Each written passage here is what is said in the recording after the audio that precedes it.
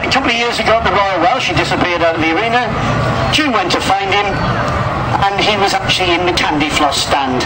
But he wasn't just in the stand, he was in the candy floss machine. And June brought him back, and he was the only pink Harris hawk in the country at the time. It took us about a week to get all the sugar off him. But he's a great character, but the one thing about Rupert is that he suffers from Tourette's, and he does swear a lot if you don't do it right. And the Harris hawk, where they live in America, you will find them living in quite large family groups, maybe 15, 20 birds all living together and hunting as a pack. And it's reckoned to be the second most successful pack hunter in the world. Rupert! Rupert! Never mind about looking at me, you crafty old devil. Come see the people over here. Yeah, go and see the people in the cheap seats. Let's see this funny looking lot over here, Rupert. So, what we could do to show you just how friendly the Harris hawk happens to be. Roop! Joe. Oh, you missed her. But they're great characters, relatively easy to train, and the nice thing, of course, is that you can fly 2 or 3 of them at the same time without them having a punch-up, which is pretty useful, because most birds of prey don't like to mix with other species, and they tend to be a little bit aggressive towards them. And what we could do with is 1 or 2 volunteers. What about this young lady here, then? Out she comes. Where's our special glove, June? Oh, well done. Right. What's your name? Verity. Pop your left hand in there, Verity. Well done. Can you whistle? No. We'll have to do it for you. Come on. Jump behind you. Too late. Let's do that then. You talk too much. Verity, come over here quick. Let's get a bit of chicken. Right. Come away from that speaker a bit. There we are. Right, bit of chicken in your hand. Here comes Rupert. Yep. Whoa, gotcha. Well done. Excellent. Do you reckon you can take him back to that perch for me? Have a little walk over. That's it. Whoa. Well done. Shall we give Verity a bit of a clap? Well done. Excellent. Thank you, darling. And who's this one then, I wonder? Now, we don't know each other, do we? What do you mean, yes? That's not to keep a secret. Oh, right. Right, Katie, let's have a look here. You pop this bit of chicken in your... Watch out behind you. Oh, there's that Rupert, he's coming. Here he comes. Hold your hand out nice and high. Roop, there it is. Look. Go on, then. He's the wrong side now, isn't he? Let's come over here, Katie. Let's have another go. Now then, listen, Rupert. Right, crafty. Right, you're for it now, mate. Right, you hold on to that bit of chicken. There we are. What? You bugged! You nicked it! What's going on? Shall we get that as well? Well done. Thank you very much. Excellent. Okay. So we better have a boy, haven't we?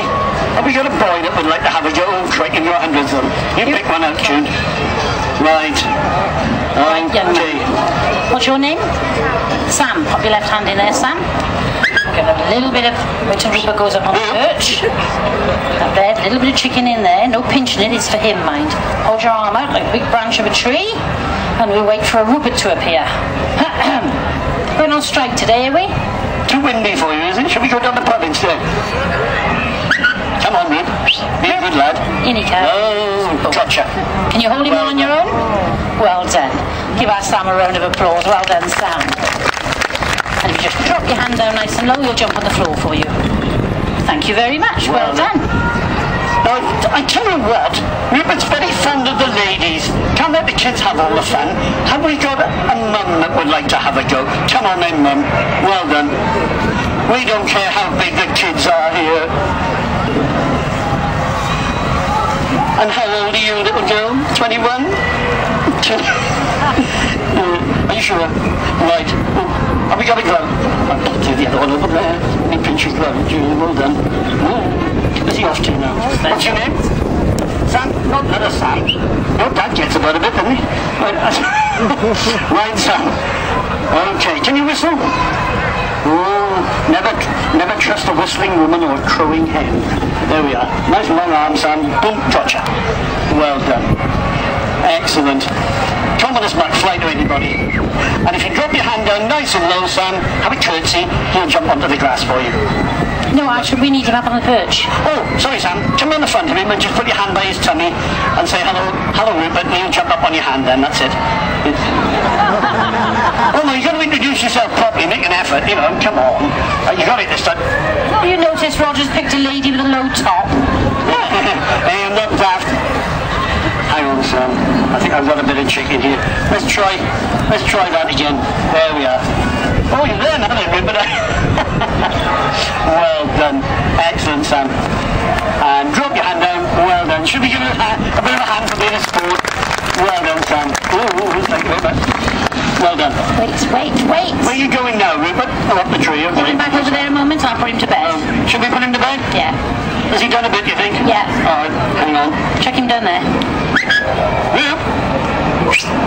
Hey. Look at that, eyes like a hawk. Bedtime, Rupert! Whoa! Well done. I bet you wish you could get the kids into bed as easy as that. All you have to do is keep them in a box. Right. Now we're going to need a very special volunteer. Now you've got to be a certain height. Legs have got to be a certain height. You might be about right. Do you want to come out? Are you brave? You are. He looks terrified already. Come on, out here. Doesn't know what he's volunteered What's your name? Josh. Where are you from, Josh? Bargoed. Just in case you don't know, your dad said you're from Bargoed. Let's walk over here a bit. Right, Josh. I'm going to hand you over to Rog, and he's going to tell you a few little things. I'm going to get a little bird out to have a bit of fun. Right, and Josh, are you a fast runner? You are. That's what I like to hear.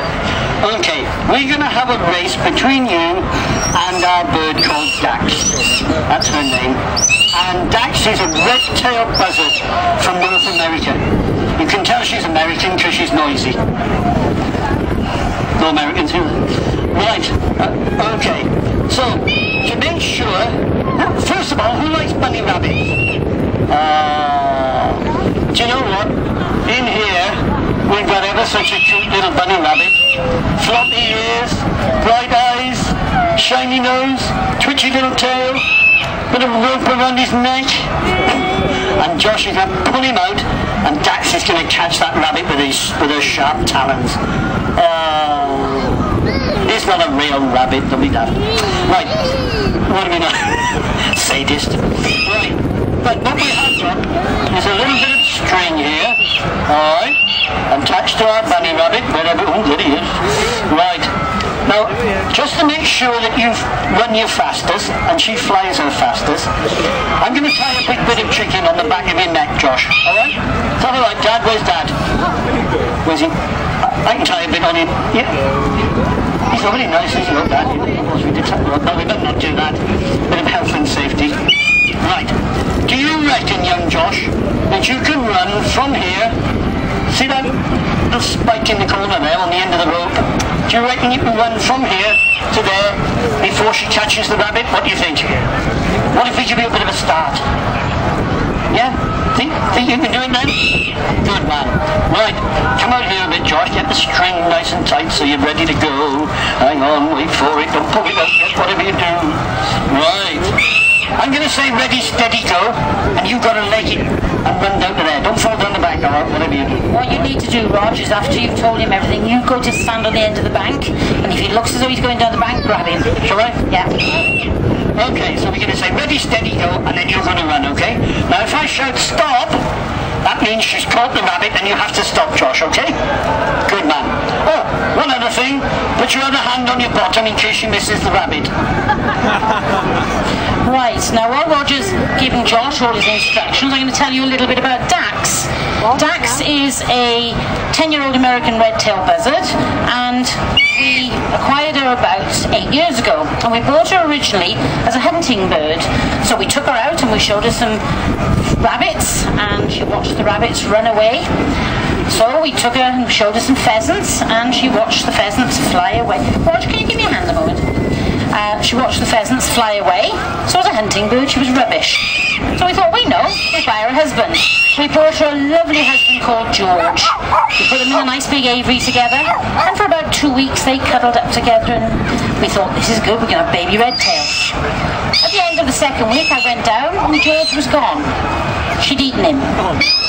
All that was left was his bell on his leg, one of those, and his big yellow feet. So we've decided now that we've got the only anti-blood sports gay redtail in captivity.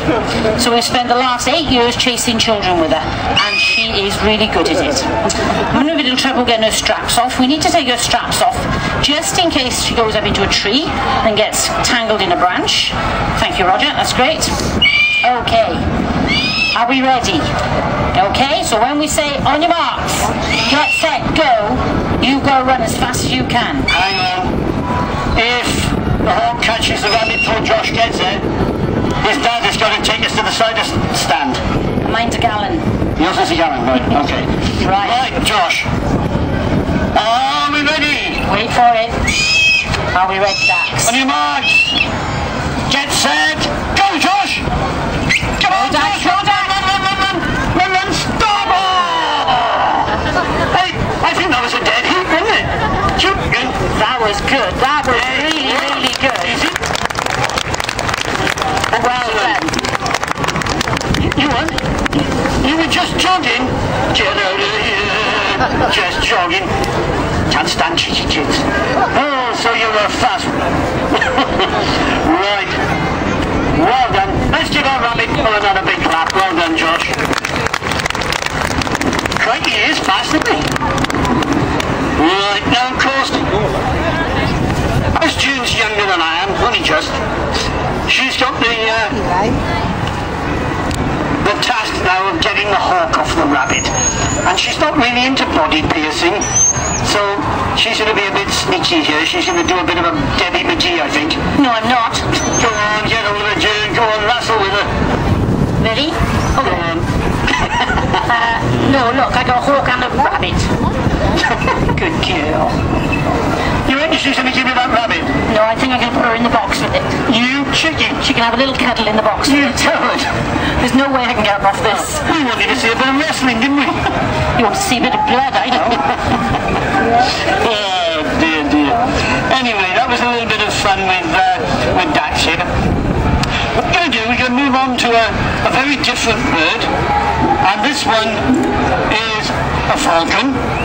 And this particular falcon, she actually belongs to June, but she's a 4-year-old falcon. She's what we call a hybrid. She's a cross between 2 different species of falcon. Her dad was a peregrine falcon, and her mum was a saker falcon. The big desert falcons that the Arabs like to fly. Thanks, June.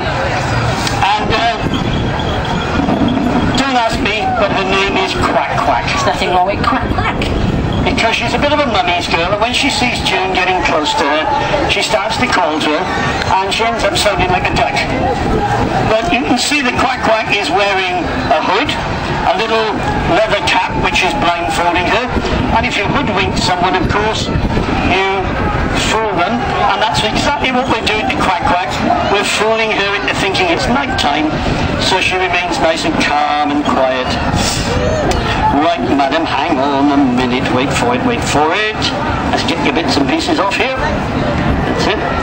And because falcons are very fast, we don't call them to the lure, to the fist, we call them to a lure, a little leather pad, which we swing around trying to make it look like a bird. And the idea is that the falcon tries to catch it in the air. And this is what peregrine falcons particularly are all about. And although she was bred from 2 different parents, she was bred by artificial insemination, AI. Now remember, kids, when you're walking round in a few minutes when we've finished, ask your mums and dads what AI means, okay? They'll tell you all about it. Don't tell them it's artificial intelligence.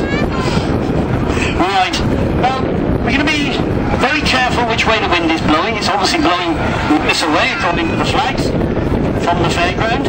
So we're going to take the hood off and let her have a bit of a look round.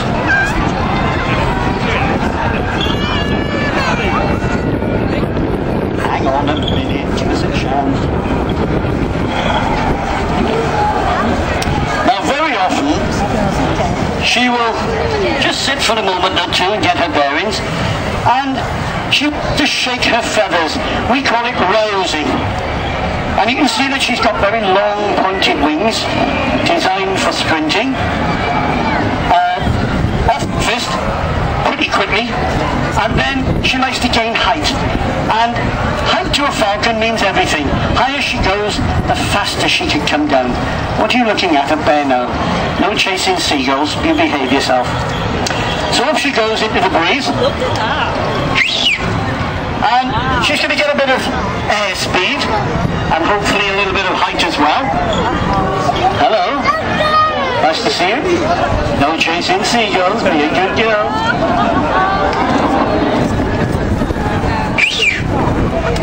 So she likes to burn off a bit of surplus energy to start with. Mind your heads, coming through. Oh, nearly. Yes, I know, it's a nice breezy day. Falcons love the wind because, of course, they're quite heavy birds for their size, and they like to use the wind to lift them up into the air with very few wing beats, and that's what she's trying to do, get a bit of height. Sometimes she's really sneaky and she'll fly out of the sun at me, which is a bit dodgy, isn't it? That's not playing the game, that's cheating. Yes, very good. Any chance of doing some work? Ooh. Now, of course, she's only operating at about quarter speed at the moment. She's just playing, just having a float round. But when peregrines are flying and hunting properly, they are capable of diving, or stooping as we call it. Whoa! No, yeah, not yet. At 242 miles per hour. So they are incredibly quick. Come on, come and do some work. And the idea is to get the lure close to the falcon so she thinks she's going to catch it. And on really good days, if she pushes me, she's better than I am. See her feet coming out, trying to grab the... Whoa! Trying to grab the lure there. Come on, you sneaky old devil. Come on, mate. One more go this way. One more go the other way. Go on, you can do it. Mind your heads. Whoa. And we're going to give her a shout. Hey. Haircut time. Whoa. Good girl.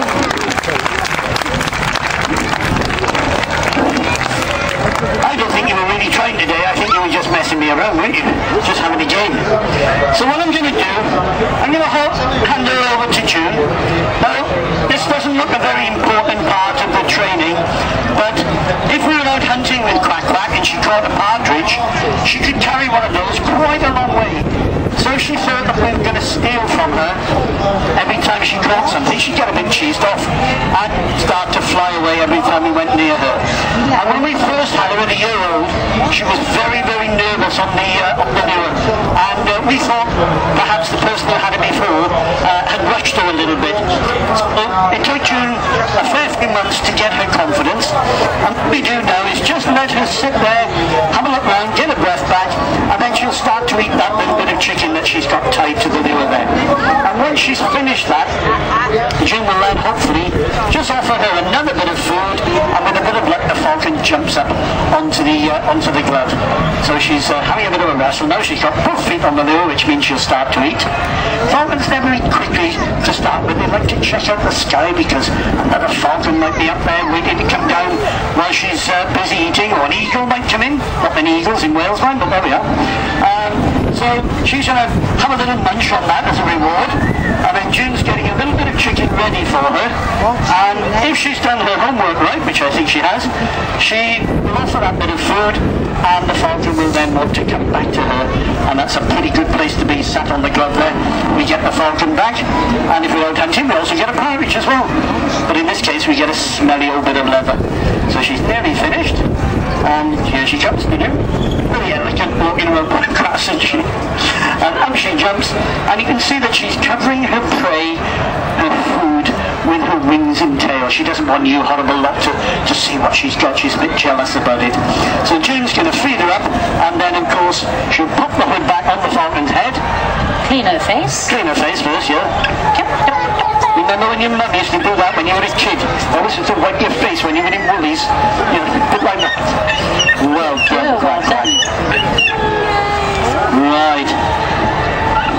I'll leave you with that. So anyway, I hope you enjoyed that little display. We'll be flying again at 3 o'clock, where we'll be flying some different birds for you. We hope you'll come and join us and have a join in with us. But thanks for watching. Enjoy the rest of the day at the castle. Catch you later. If you haven't seen us, we're just under the trees with the blue gazebos there. Come and ask some questions, take some photographs.